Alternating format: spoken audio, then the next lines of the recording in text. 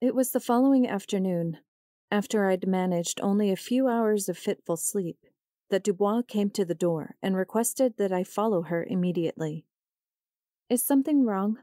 I asked, afraid to meet the woman's eyes for fear of what I might see. "Come," was the only thing she'd said. I rose, then, from my place in bed, and dressed as quickly as possible, before making my way out the door, much to Asha's concern.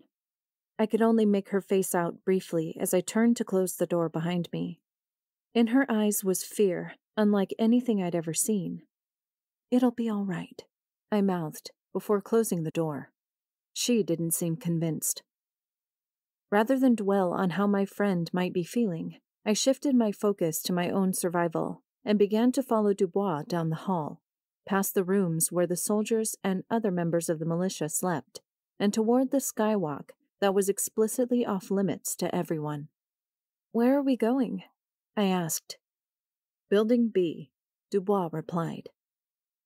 I wanted to question her, wanted desperately to find out why we were going to the prohibited section of the hospital and just what we would be doing there, but didn't, knowing that unnecessary questions were only likely to get me in more trouble.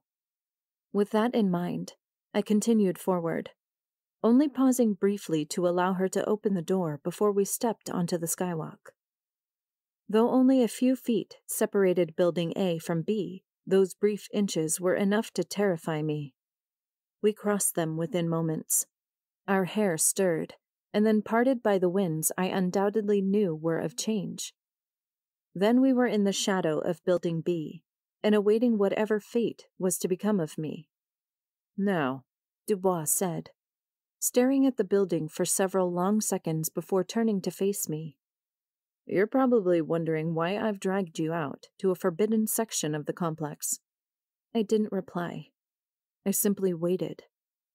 "Tasha Stooges has recently made me aware of certain talents you seem to have," the commander said. "Ones that might be beneficial in purging the city of its current coyote problem." "I don't know what you're talking about," I said. "Oh, but I think you do," Dubois replied. "I think you know exactly what I'm talking about." "What do you want from me?" "I want you to use your gifts to locate something for me," she replied, drawing a handgun and then passing it over by the barrel. "A feral, one who's wandered into the building and made a home for itself." "No," I said. "No?" Dubois asked. I shook my head. She lowered the gun to her side and sighed. "Anamia," she said. Anamia. What makes you think that you are in any position to refuse me?" She extended the gun again. This time, however, her face was devoid of emotion, her eyes cold and remote, like the surface of the moon. Her gaze was enough to make me falter, and as I reached out to take the gun from her, I thought for one brief moment that she might turn the weapon around and shoot me. Such was the hate in her eyes. The moment the gun entered my hand was the moment I knew that I couldn't back down from this. "What do you want me to do?"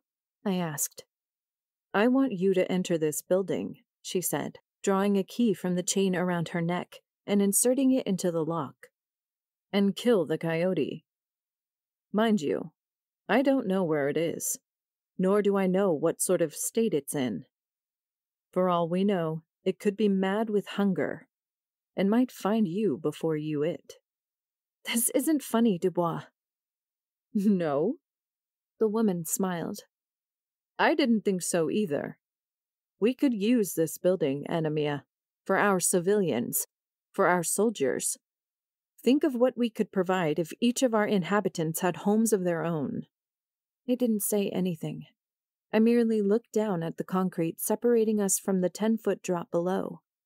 Dubois opened the door then, and waited for me to enter. "Go," she said. "Now, and find the creature, and slay it."